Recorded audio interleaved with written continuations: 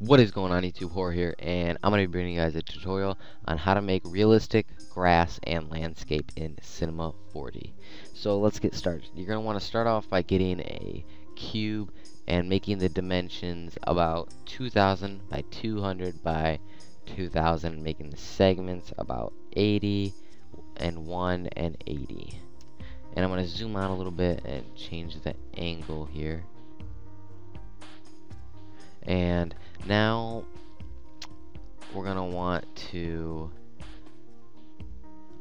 go and make a material, and we're gonna make it a dark brown, and oops, I meant to do gradient. We're gonna want to make it a dark brown, and then a little bit lighter brown. That looks pretty good. And then we're gonna go to bump, texture, surfaces, and earth, and we're gonna put this up to about 50. And now we're gonna go back here and turbulence, and we're going to put that up to about 40. And now we're done. And then we're going to put this just on here. And if you'd like, you can put some bump on here with the magnet tool. But since I'm using a later model of Cinema 4D, I'm in a later version, it's not going to work. You'd have to be using R13 or above. So I'm sorry I can't show you that, but what you do is make the cube editable, and then right click here and go to magnet, and then put some bump on there. So now we're gonna want to go and have this selected and go to simulation, hair objects, and fur, and you see these little spiky white things. That is what your grass is going to be, and we're gonna want to put the count up to about 175,000. And put the length to about 100. And now we're going to want to go to the material and go to texture, gradient, and make it a green, a dark green, and then make a light green.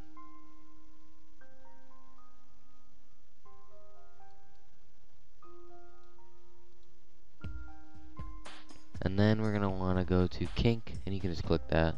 And then you can have frizz, but I'm not going to put that. And then variation, put that to like 75. And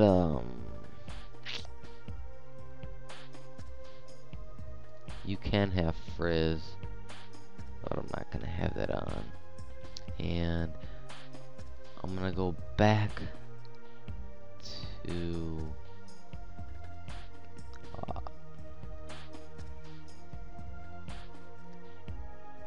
texture,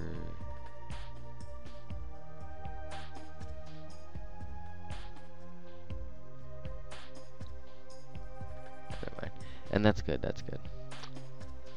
And now if you were to render it, it would look very, very, very, very, very bad, because there's no lighting, so there's just like does not look good. So what you're gonna want to do is put some lighting by making a physical sky. This is the best realistic look for lighting. So what you're gonna want to do is go to Object, Sky, Create Sky, and now we're gonna go to Time and Location. Probably about 7, I guess.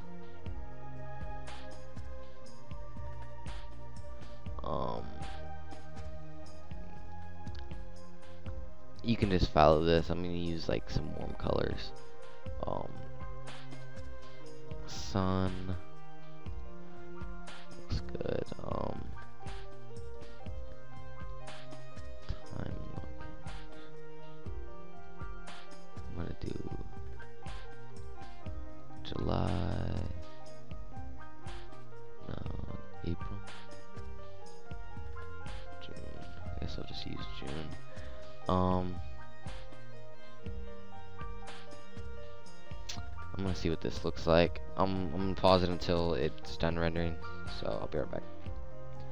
Okay guys, I'm back. You can see that this is not, you know, like the best lighting or best materials or anything, but if you monkey around with them and, you know, use it correctly, this still looks pretty realistic, but you know, it's definitely not 100%.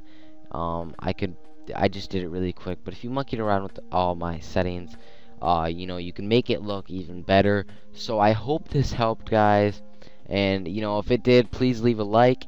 If it didn't, you know, you can dislike it if you'd like. Subscribe if you'd like to see more comments or more of my content. Leave a comment if you have any questions. And I guess that's about it, guys. So, hope this enjoyed. Peace out, guys.